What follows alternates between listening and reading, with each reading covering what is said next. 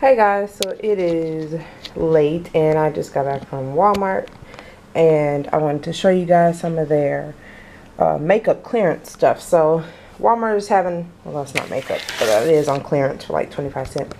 But Walmart's having a ton of clearance on pretty much the entire store. So I went and got the All Made. This actually rang up for 25 cents. I've never used that, so I got that.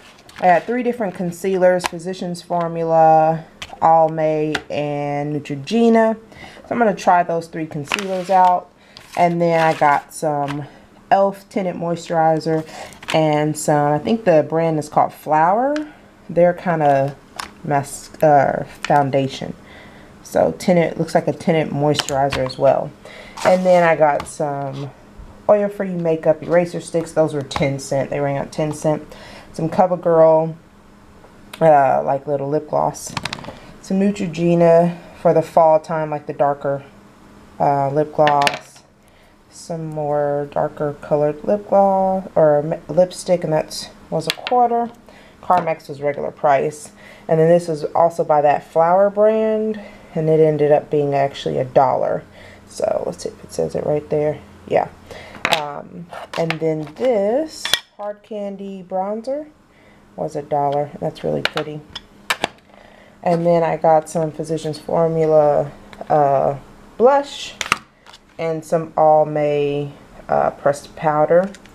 And then I got this Revlon cuticle softener.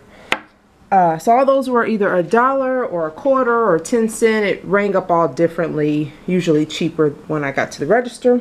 And I got my daughter just some eyelash glue and mascara, and then her foundation, and then some more of the little makeup sticks. So that's pretty much it. I do have a makeup channel, but this is like a super quick haul, so I just decided to put it on this channel.